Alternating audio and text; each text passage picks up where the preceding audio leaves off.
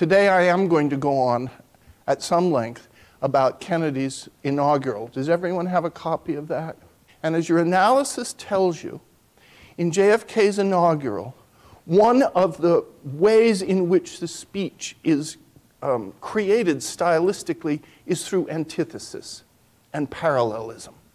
And this fits in wonderfully well with phrases that are alliterative. Now, you can overdo it, but I think in this speech, it's not really overdone. But Kennedy, hatless, which was new for an inaugurated president. Presidents before had always worn top hats of some kind at inauguration. Kennedy did not. Kennedy, hatless, delivered this. We observe today not a victory of party, but a celebration of freedom. So what's going on in just that clause? Not a victory of party, but a celebration of freedom. Yes, he is uniting everyone. First of all, you say we're not championing one particular party. We're celebrating freedom. In terms of style, what is going on? Not a victory of party, but a celebration of freedom. Yeah, kind of antithesis. Antithesis and parallelism are pretty close. And here you could say a victory of party is somewhat antithetical to a celebration of freedom. Perhaps not a true opposite, but yes, there's parallelism in the structure. Symbolizing an end as well as a beginning.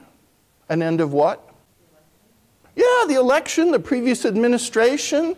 He doesn't say it, but the previous administration was Republican. But so he wants part of the theme of this speech is that it is a new beginning.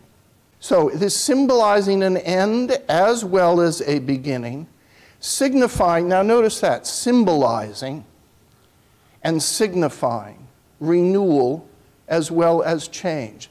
So just look at that structure for a second. Symbolizing an end as well as a beginning, comma, signifying, and there's symbolizing and signifying renewal as well as change. So an end as well as a beginning, renewal. Renewal suggests what? Discontinuity or continuity of some kind. Continuity of some kind, yes. As well as change. When you listen to something that's this patterned for a long period of time, it will get monotonous. And one of the very remarkable things about this is that it's highly patterned, but it's also varied in its patterning.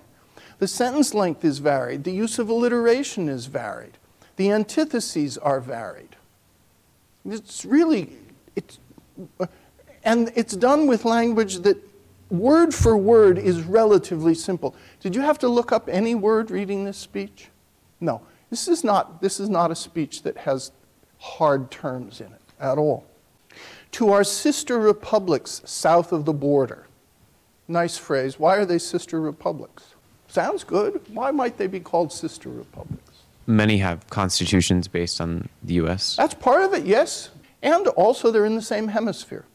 And we talked earlier about the Monroe Doctrine, where the United States felt a responsibility for maintaining a certain degree of democracy. Now you can say the United States violated that in many ways through economic imperialism and other forms of control.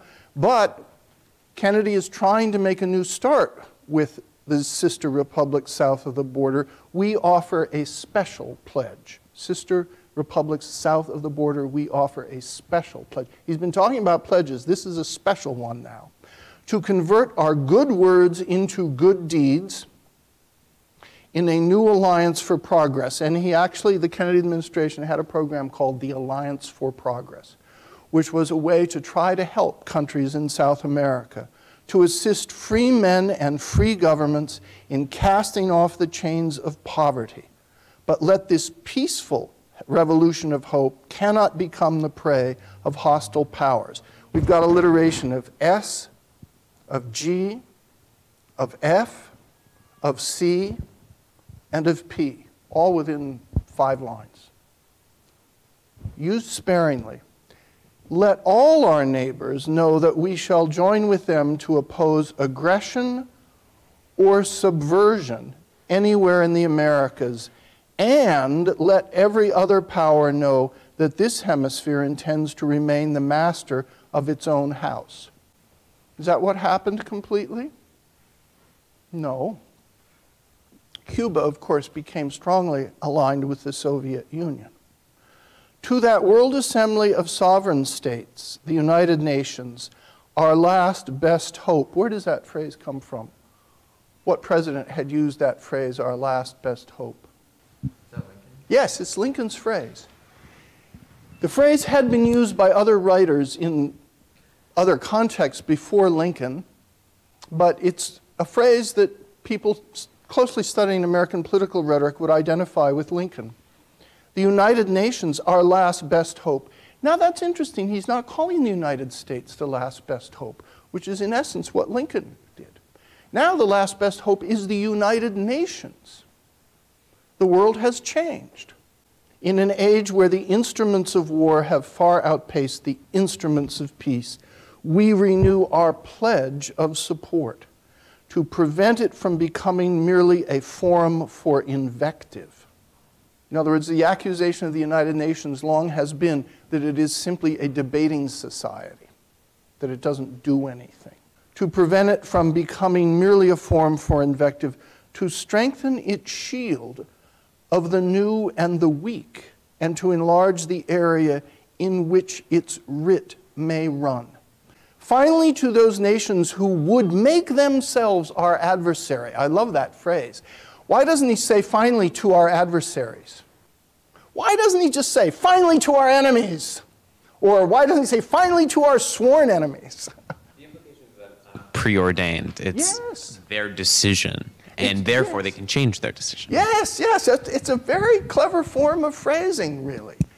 Finally, to those nations that would make themselves our adversary, we offer not a pledge, we're not going to pledge, but a request that both sides begin anew the quest for peace before the dark powers of destruction unleashed by science engulf all humanity in planned or accidental self-destruction.